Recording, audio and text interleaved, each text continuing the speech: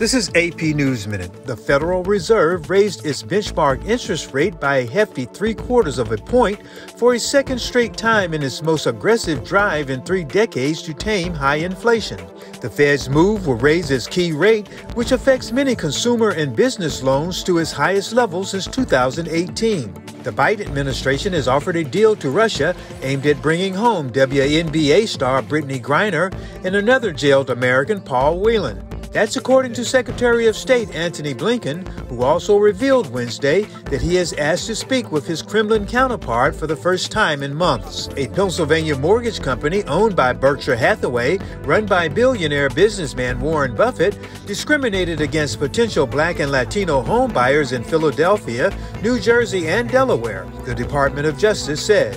Officials are calling it the second largest redlining settlement in history.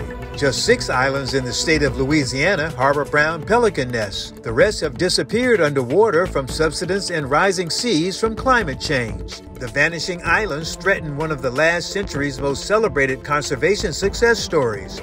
The decades-long effort to bring the pelicans back from the edge of extinction, driven by the pesticide DDT. Julian Stiles, The Associated Press, with AP News Minute.